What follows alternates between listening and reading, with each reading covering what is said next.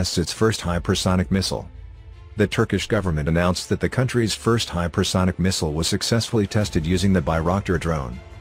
Turkey's defense company, Roketsan, Saturday 17-12-2022 reported the successful test of the country's first hypersonic missile TRG-230 which was fired from the Bayraktar Akinci drone.